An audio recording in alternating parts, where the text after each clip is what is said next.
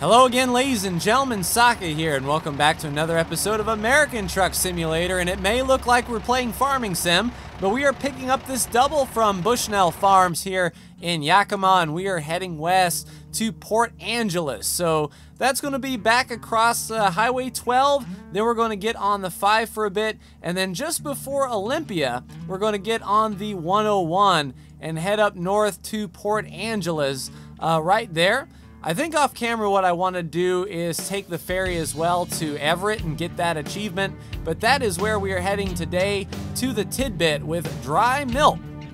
$16,300 according to the mission log, so that should be fairly good. Now my next question is, how do I get out of here? I mean, that's a way right there, but I don't know if this trailer will allow me to turn around. Maybe I can go around that tree or something. Let's just take it nice and slow here and see if we can get out that way. This farm is incredibly tight. Maybe it wasn't the wisest of ideas to take a double, but we should be fine. We should be able to just loop around the farmhouse here and head out on the open road. Give it a nice wide berth. And then shoot the entrance right there. Alright, so everything should be clever. We should be able to head on the road from here with little to no difficulty. Past the massive manure pit, I assume. And looks like y'all got some weeds in your fields, if my Farming Sim 19 knowledge is to be tested here. Looks like we have a left turn. No one's coming. It's a closed gate. This might be a little tricky. But isn't this a nice scenic approach, though? This is pretty awesome to have this in your farm. It kind of reminds me of Red Dead Redemption 2 on Approach to the Plantation. How they have the greenery over the entrance. Alright, that truck was the only one coming. Let's get up to speed here and on we go. So a 6-hour travel time. It's going to put us there around 3:30 in the afternoon. Hopefully weather stays fair and the speed limit stays 60. Oh, and he was going to Bushnell. Pretty cool stuff. I don't know what a Tidbit is. If it's just sort of like an odds and ends store by the sound of it. And a Volvo that looked strangely like ours. Now that would be really cool if you could see your own trucks on the road with your own trailers. That would be really cool indeed. Not there yet though, but that's one thing I liked about games like the X Universe, X3, and what is the next, or this X? Is it X4? Keep left. Keep left. Will do. Thank you. I forgot your name, but we're not going to Yakima Main Street, that is for sure. But the X Universe, where you're dropped in a space sandbox, and you can do what you want to do. You could be a part of the military and do jobs sort of like Wing Commander, space combat, killing pirates, fighting wars, that sort of thing. Or you could focus on trade and get ships with massive cargo holds and... Oh, crap. Yep, that's what I thought. You want to stop right on the bottom of an off-ramp, I tell you what.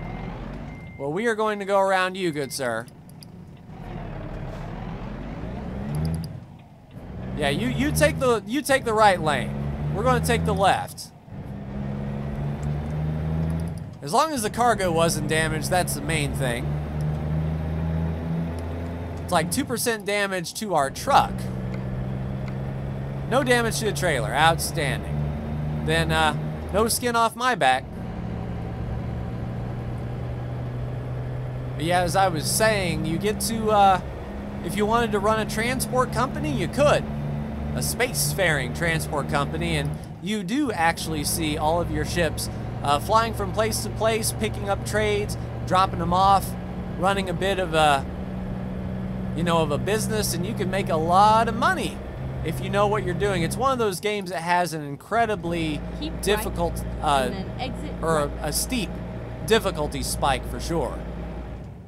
But once you get the hang of it, it's kind of like a paradox game that once you get your flow down and you sort of have a feeling of what you're going to do, yeah, we're going right to Natchez, heading west. Yeah, there's big old Yakima hills. And then hopefully this blends. No, we're not going to blend on the 5 yet. We have to go a little bit before we blend on the 5, but no worse for the wear. We'll just set our cruise control for 60 and head on. But yeah, I like the X games on the level of immersion, of transporting things from place to place, and unlike this game where there are no competitors, there's no other trucking companies, there's no drivers you're competing head-to-head with. In that game, oh crap, we're getting into town. What in the gravy is this? Is this Natchez? Because it certainly isn't Yakima. And yes, there's Natchez Boulevard or whatevs. So, small town. Nothing to pick up or drop off here, but it's cool that in American truck that they, place cities in between. Oh, I thought our lane was ending. Oh, it is. Where's the sign that said our lane was ending? Why does our lane end? Excuse me, I am coming over.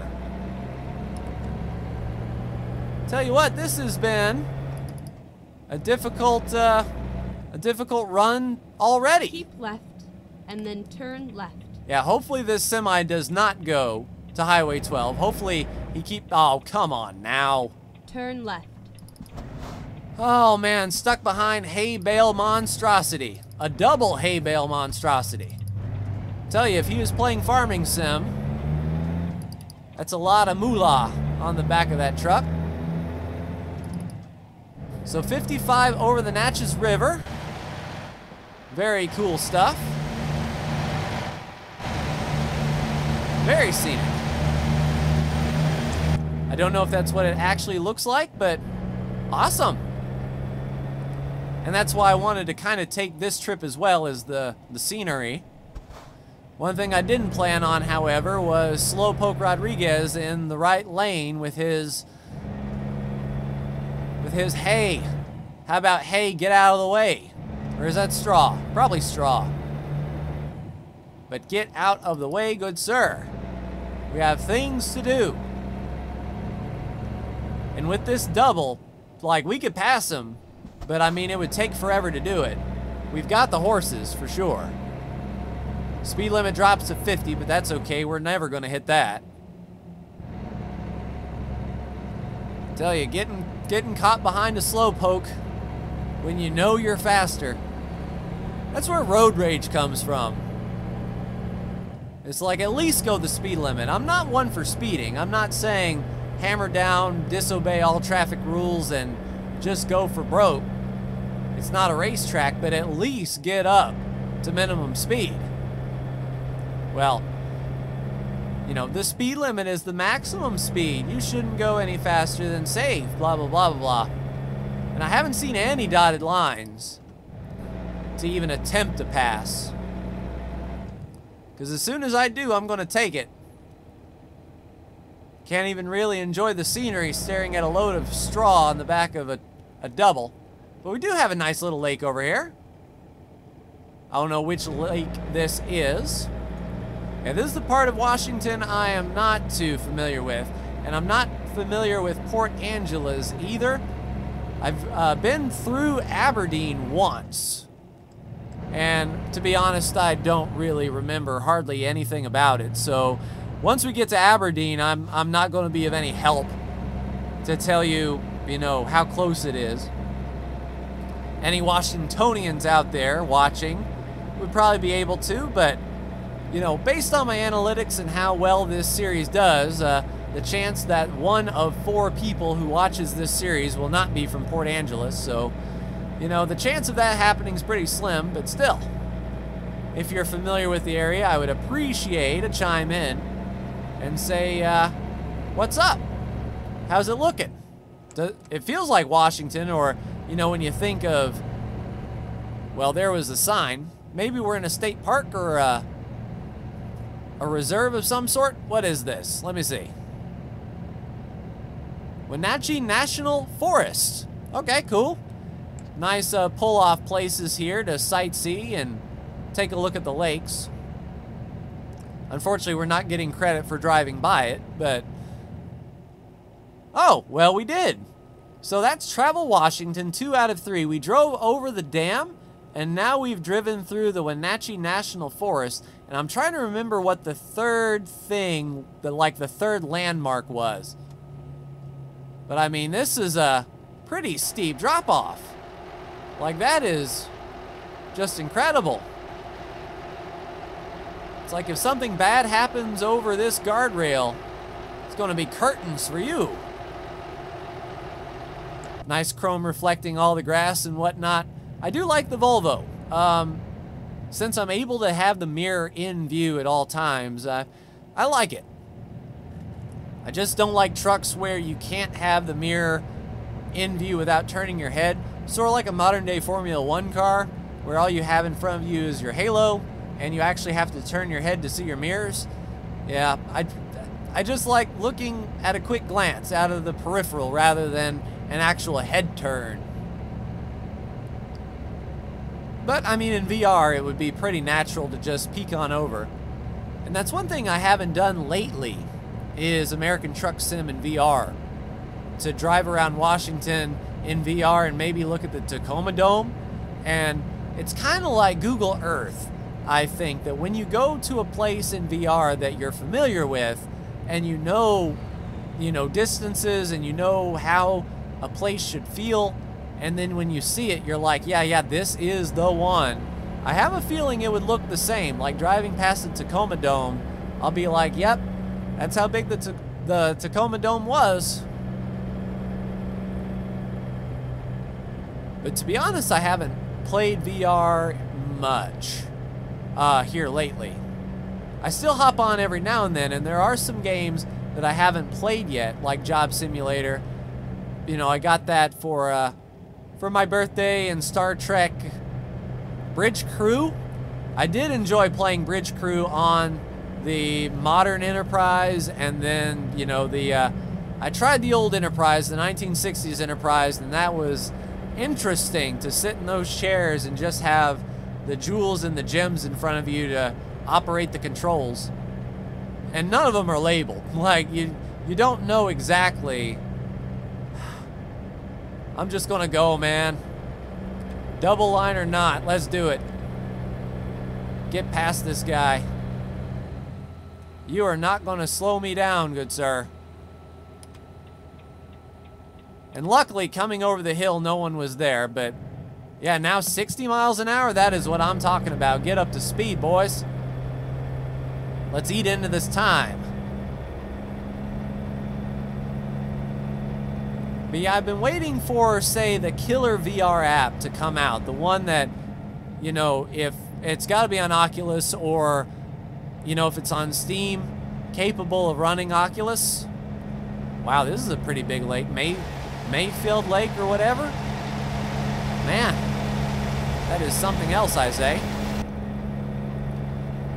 But something like, I think I saw that there's a Star Wars VR app either coming or it's out or something. But I mean, Star Wars in VR with like a lightsaber in your hand would be like an ultimate nerd dream. Although I don't know if I mentioned it in the American Truck Sim video, but I did do X-Plane 11 in VR. And let me tell you what, that is immersive when you can use the Oculus Touch to actually manipulate the controls inside the plane. Like, you know, use the steering yoke. So you don't need any peripherals if you have Oculus Touch, because you control the plane using your actual touch controls. which is like really, really cool. I enjoyed it quite a bit. All right, on I-5, trucking along. And we'll be on this all the way up till near Olympia. And then we'll dart on the 101. And I don't remember exactly what exit Fort Lewis and Olympia was, but we're at mile marker 72. And as fast as we're going, we should be there in a matter of no time. But yeah, VR is quite immersive when you have a game that's built for it. Aberdeen and Port Angeles, here we go. So our exit is coming up as I had assumed.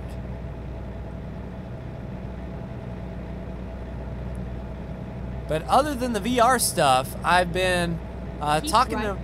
And then exit right. Yes, will do. I've been talking to Brandon, my best friend, the one who I race right. on Thursdays with in the NASCAR Racing 2003 season. I've talked to him about tabletop gaming on Tabletop Simulator because I've been wanting to run Dungeons & Dragons campaign. I actually just bought the 5th edition core books just a few days ago. Maybe even by the time you see this video, I'll already have them, and I'll do like an unboxing video or something to show off the set that I got. But I've been wanting to get back into Dungeons & Dragons. I haven't played in quite some time. I played a little bit of 4th edition, but as life carried on and adulting happened and everyone got busy. Oh, perfect. An unexpected event. Manual adjustment of your navigation is strongly recommended. And we can't go right. So hopefully our... Exit right. All right. We go from 1 hour 55 minutes to... Never mind. 2 hours 55 minutes. Another hour has been dropped on our journey. Now, a question is, now that we're rerouted, is it going to tell us to use that same exit? Okay, so this was the exit that was blocked. It's telling us just to rotate around and not do that. So I assume we're going to have to go up the 101 west side, because we are not going to be able to do this U-turn, come back, and take this exit. It's going to be blocked, no matter what. So we might as well tell it, hey, just go over here. It added another 15 minutes to our journey. We're going to be there in 3 hours 14. And that is okay. We have 7 hours and 55 minutes left in our journey. So we're not going to be late, thankfully. And that's a big plus. But an interesting, probably the worst place we could have possibly had a breakdown. And we get to go around, let's say, the scenic route. So we're passing by Oakville, the Oakville exit. And I don't know if we're going to be driving through Aberdeen. I guess I should have paid more attention. No damage. Yeah, we're going on the north side of Aberdeen. I wonder if we're going to see the come as you are sign, or if we have to come in from the south. Or maybe come in from the north. I'm not sure what direction I came into Aberdeen from and saw the come as you are sign, but we'll see if we see it. And we'll have to remember, yeah, we're actually getting into like Aberdeen city limits here. So there's welcome to Aberdeen. Yep, come as you are. Classic. So we're halfway through the Washington cities. We're passing the Yummy restaurant. And here's a big old sign. Welcome to Aberdeen, gateway to the Olympics. Well, I'm a terrible athlete, so does that mean if I get to go through Aberdeen, I get an invite to Tokyo next summer? That would be interesting. All right, so we'll have to come to a stop here. So a detour through Aberdeen. We're not going to be able to make a delivery. Luckily, these guys are getting out of our way, though. Very cool. And I was looking on the map to see if there was a discoverable. And it doesn't look like there are any discoverables here. So we don't have to make like a quick detour. I thought that was a Ford dealership. That Eddie sign. It's like, oh, Ford's in the game. Nope. I know they would never do it. But if American Truck had passenger vehicles, you know, just so you could drive around and experience the world of American Truck in a personal car. And then turn right. That would be cool. Pointless, but cool. I did that cannonball run. Turn right. At the end of, I guess it was right before the DLCs came out. So that tells you how long it's been. But I basically went from the northwest corner of California all the way down to the southeast corner of Arizona as fast as I could. Like disobeying traffic lights, speed limits. It was just, you know, foot to the floor. Hoquiam! Oh! And that is an inside joke, and I'm going to have to name this episode Oh Hoquiam now. And what's funny is I know, I've got a feeling that I know exactly what street I'm on. One of my battle buddies lived in Hoquiam. He was from Hoquiam. Oh, man. Beep, beep. That may be the thumbnail right there. But we went to Hoquiam. And that's the reason I went through Aberdeen, was to see Hoquiam. So I'm a little giddy. So some warm and fuzzy. So yeah, while here's the Hoquiam River. Oh. And we have an elevated bridge that was fully animated, really cool. Wow. I tell you, those American Truck folks at SCS, they outdo themselves, I say. But yeah, one of my battle buddies was from Hoquiam, and he was stationed in Fort Lewis, and Fort Lewis is right in between Olympia and Tacoma, so as you could see, he could go home any weekend he wanted to. And I went to his house once. So that street that we just drove through had a very similar feeling to the street that I actually like went to his house on. In fact, if he sees this video, he's probably going to see his house. That, I tell you, that's crazy. Like that's the first time in American Truck where I like truly felt I knew exactly where I was. And like, because I mean, you know, driving through Tacoma, it's like, yeah, there's a Tacoma Dome. I've been there. And the Port of Tacoma, I've been there. But like driving through Hoquiam, like that was sort of an out-of-body experience right there. That was nuts. I even forgot what I was talking about before we went through there.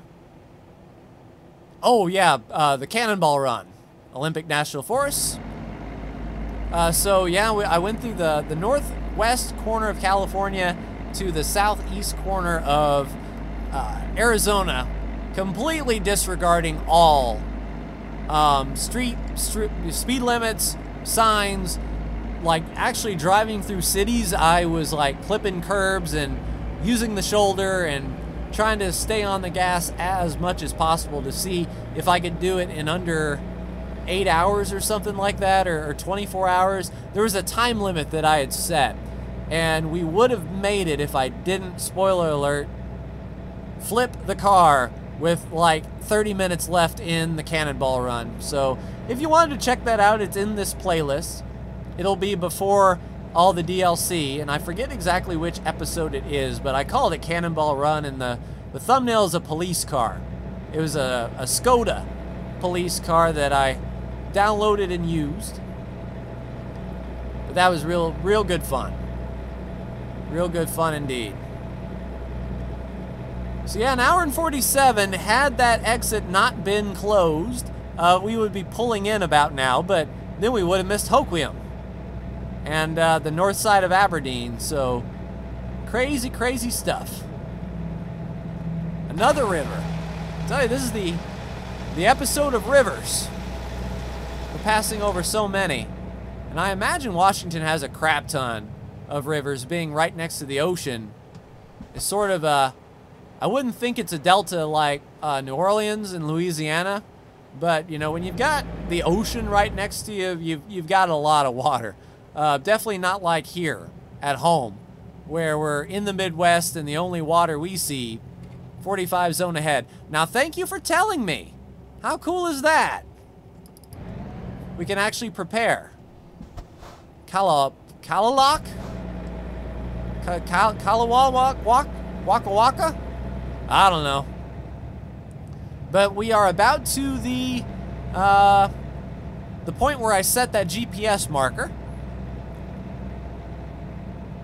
So indeed, from here we are guided by GPS once more, automatically and not manually. Oh, that is cool. Nice. Now, call me crazy. I'm not sure, but I think I remember seeing that. It was late at night when I drove through here. The one time that I did come through here, it was like, you know, 10 o'clock. And funny story, I was supposed to go, but I was forgotten. That's right, ladies and gentlemen. It was this big thing to do. Hey, let's invite, you know, these people to head out to a, hello, Forks, to head out to a cabin in woods very similar to this. And that's why I went through Aberdeen and Hoquiam, because this was the road we took to get there. And, you know, we were supposed to leave in the afternoon. Everything was awesome. And then like an hour and a half goes by past the time we were supposed to leave, and all of a sudden, and this was like at the cusp of the cell phone age, so not everyone had a cell phone at this period in history. It's not like, you know, a group of 10 people, you've got at least 10 cell phones. No. A group of 10 people, you'd be lucky to have 2 or 3 cell phones between everybody. Come on, get off the road. So it's not like, you know, my group could have easily contacted me. And I don't even remember if I had messaging back then. In fact, I probably didn't. There was like, SMS was 15 cents a text or something like that, ingoing and outgoing. So if you got on a massive conversation of text messages, your bill went sky high. Plus the reception out here, as you can imagine in the dawn of the popular cell phone age, wasn't that good. So they actually had to drive back into cell phone range to call me and say, yeah, sorry, we made it like a quarter of the way there and realized that you weren't in the car. Now, as loud as I am, you would think that that would be a difficult thing to do, is forget me. But, you know, I was, you know, I had come to the conclusion that I was forgotten, and I was a little miffed. But boy, I was ticked when they came back and got me. It's like, why even bother coming to get me? Obviously, you didn't do a head count, and it took you an hour to realize I wasn't there. So yeah, I was pretty steamed that particular trip. I have footage. I mean, I actually have documented it on camera and still have that video to this day. So, but I mean, looking back, it's a good time. Like, there are far worse things in the world, and if that happened to me now, I don't think I'd be so miffed. But it's like this party, this get-together was planned months in advance. I mean, we planned it in Iraq that when we got back to the States, we would do this thing. We would get a cabin up here in the woods, away from civilization, and all of us would, you know, have a great time.